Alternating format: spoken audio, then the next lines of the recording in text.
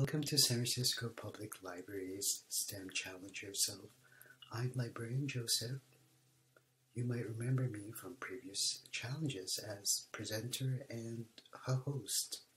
For this week, I'm super excited to introduce 5 amazing STEM challenges produced by Yale 2020 teen interns. For today's challenge, Sharon will guide us on how to make clouds in a jar. Are you ready? Sharon, take over. Hi everyone, welcome back to another episode of STEM Challenge Yourself. I'm Sharon and I'm a Yale 2020 intern at the San Francisco Public Library. Today I'll be leading you through the Cloud in a Jar challenge, where I will be explaining more about the concepts of evaporation and condensation, which are processes that are part of the cloud formation process.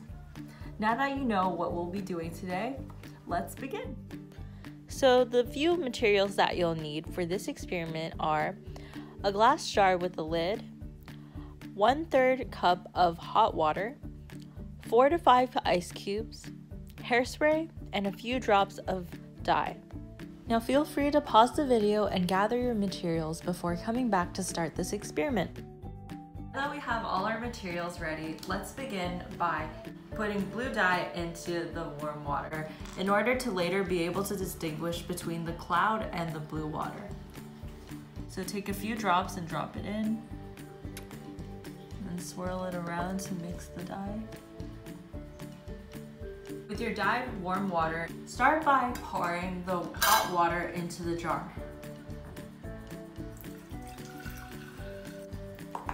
Then swirl it around the side to warm the sides up a bit.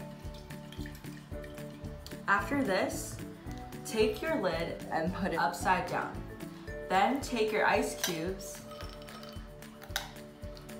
and put it onto the lid, and then put it right on top.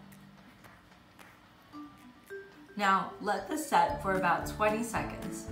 A few moments later. When it has been 20 seconds, carefully remove the lid, keeping the ice on top, and take your hairspray and spray a bit of it into the jar. Then quickly put on your lid and carefully put it back on. And now all you have to do is sit back and wait for the cloud to form.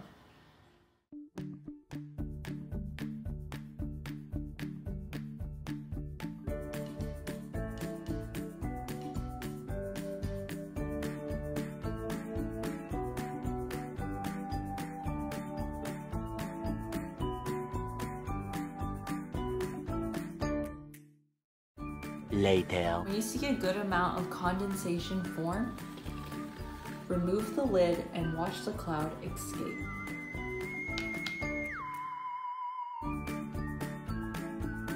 Now that you created your very own cloud, you must be wondering, how does this work? Well, to answer that, we need to first understand how clouds form. So we begin the cloud formation process with the sun heating up the earth. More specifically, our oceans and land. From there, the heat from the sun causes the air and water molecules at ground level to heat up and rise to become water vapor. This process is called evaporation, which is a process where water changes from a liquid to a gas. Although this process does not require the sun, it does happen quicker when the sun is present because the heat it gives off warms up the water molecules to move faster and faster and become gas. We represented evaporation by pouring warm water in the jar and trapping it, because by doing so, we created water vapor. Now to continue with the cloud formation process, as the water vapor created from evaporation rises higher and higher, the cool air of the atmosphere causes the water vapor to turn into sticky water droplets. From there, these sticky droplets combine with other particles floating around in the sky and form clouds. This intriguing process is condensation. Condensation was represented in our experiment when the water vapor from the warm water rose up and cooled down and became water droplets due to our ice cubes at the top. Then, by spraying hairspray, which is sticky, the fumes of the hairspray help the water droplets cling together and form our miniature cloud.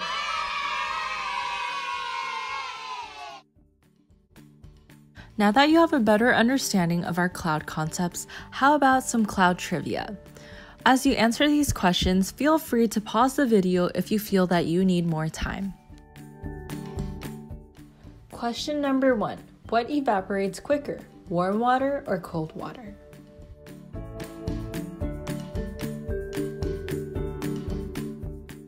The answer is warm water because the rate of evaporation actually increases as the temperature increases.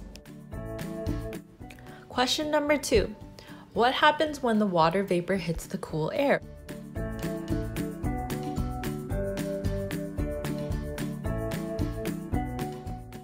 When the water vapor hits the cool air, it actually becomes liquid again. Question number 3. What is it called when water droplets form a cloud?